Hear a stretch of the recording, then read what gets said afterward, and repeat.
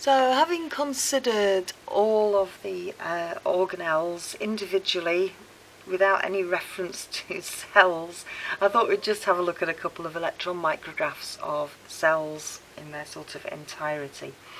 So when you see an electron micrograph of a cell, it is not always going to contain all of those organelles. So a cell is a three-dimensional structure like a box. If you went through the, let me just get a box, the box lid, you'd see one thing. If you went through the middle of the box, if we went through this bit of the box, we'd be seeing this lovely notebook, and if we went through that bit, we might see this lovely notebook, and if we went through this bit, we might see a bit of our frog post-its and a bit of our pig post-its. So you're actually in an electron micrograph seeing just a layer, and the things in each layer will be different, just like it is in this box of rather nice stationery. I shall remember that. So, what you're seeing in this electron micrograph is a plant cell. Now, how do I know that? Well, partly because it says at the bottom, botany, underline leaf JPEG, but my dead giveaways: cytoplasm pushed up to the side. This big gap here is the vacuole, and then here I've got chloroplasts with their long lines of lamellae running through them, and these large structures which happen to be starch grains. So these are chunky with starch grains. We've got these long lines of lamellae, and if I look very closely I will be able to see a double membrane there.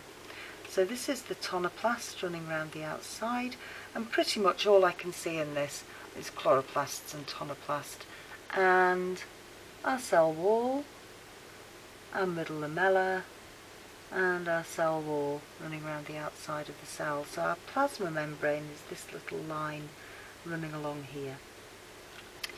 If we look at an animal cell, animal cells, because they don't have that big central vacuole, they tend to be filled with cytoplasm and chock-a-block with cell inclusions, therefore.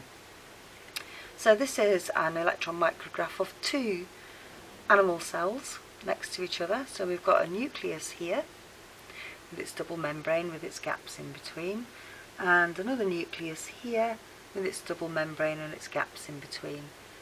It's not taken a slice through the nucleolus, that must be further down in the box or up in the box. We can see then we've got these little parallel lines that look like they've got little bobbles on them. So these are the endoplasmic reticulum, and the little bobbles are ribosomes, so we're looking at rough endoplasmic reticulum. Then we've got these circles here with what appear to have little lines across them, and they're the mitochondria. So remember, cutting on an end will give you a round view. Cutting in that plane will give you a round view. Cutting in that plane would give you a more sausage-shaped mitochondrion.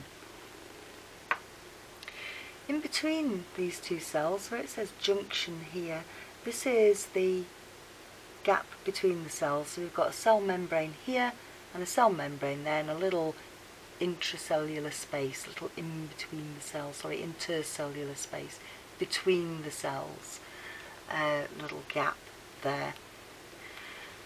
Just for the sake of completeness, I think we'll just do a little bit about microvilli, and again cutting things. So this again is another animal cell.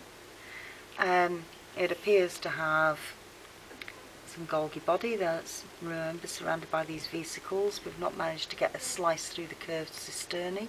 That might be a bit of a slice through a curved cisternae, but perhaps at an angle rather than straight on.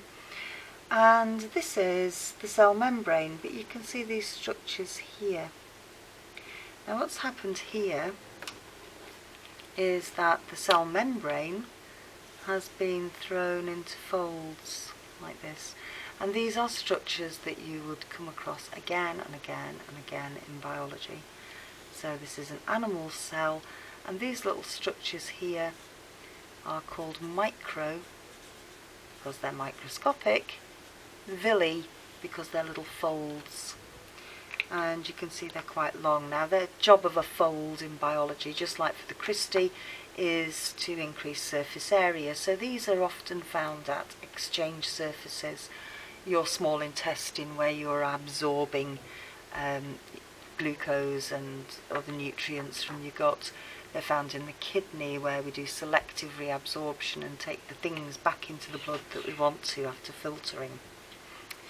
Now you'll see that on this side these look like a load of little dots, and that's because, remember, if we're cutting in this plane we're going to see a microvilli like that, but if they've been sliced across they're going to look like a pile of little dots.